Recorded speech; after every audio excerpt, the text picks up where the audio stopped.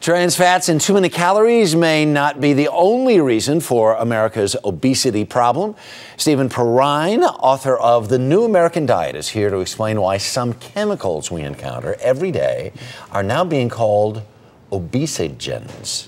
Obesogens? Did I get that right? Obesogens. All right. I've never heard that term before. Well, it's a term that was only really coined by researchers in 2009. Right. But even the American Medical Association has now come out and said obesogens probably play a major role in the American obesity crisis. So we're not just talking about overeating and kind of the things that we normally associate with obesity. It's not just calories in and calories out. There's another factor. Okay. And these are chemicals that get into our foods and beverages that mess with our hormonal systems and cause us to gain unnatural amounts of weight. Right. Is this based like on diet soda, the reaction? You drink a diet soda and sometimes your body thinks it really isn't, whatever it's drinking isn't the same. It's almost just like having the sugar in it? Well, interestingly, there are some studies that now show that diet soda can actually lower your metabolism. And that's one of the things that obesogens do.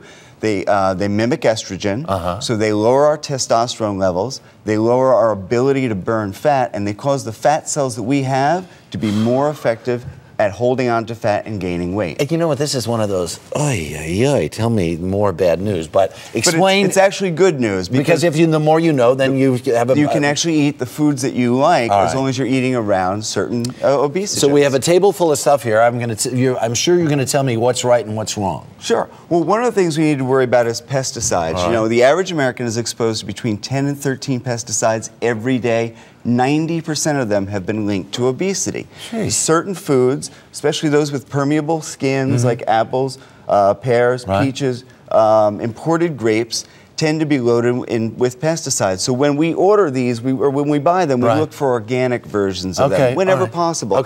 Fruits that have, like citrus fruits, bananas, fruits that you peel, less of an issue because they're not as permeable, that pesticides don't get in. Sure, because you're going to go all the way. These are fake. These are.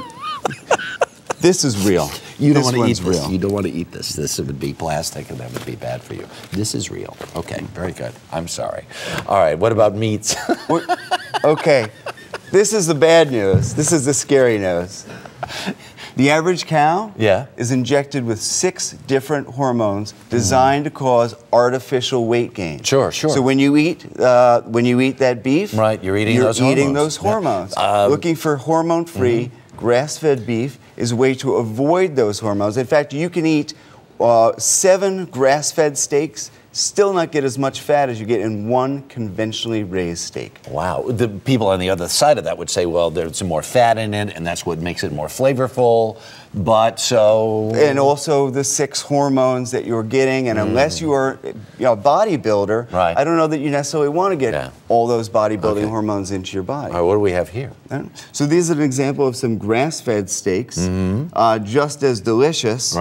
But again, you're skipping all the artificial hormones. But you're also going to pay a little bit of a premium. You're going to pay a little bit more, right? A little bit more. But on the other hand, there are ways to save money by ordering them over the internet. You can find them at various stores. I've even found grass-fed beef at Costco.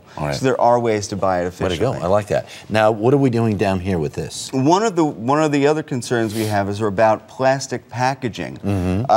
You'll find a lot of this stuff in your pantry or your fridge right now. There's a chemical called BPA. We've heard a lot about it. The FDA recently warned us about it. Well, BPA has been linked to heart disease, to diabetes, to obesity. In fact, the more BPA in your body, the higher your risk of heart disease. And even if you think it's a tin can per se, sometimes tin can there's is lined with plastic resin. Exactly. So when you're buying tuna or baby formula, you need to be aware that fatty foods tend to be loaded with BPA. There's an easy switch, though. Look for example, buy tuna in pouches, which does not come in BPA loaded containers. And the great thing is you can eat all of these foods, and people who try the New American Diet stripped away 15 pounds, just 6 weeks, still eating all the foods they wanted. Wow, just don't eat the plastic oranges. Stay away from the plastic. All right, thanks, man. Thank you, Perrine. Mr. Perrine.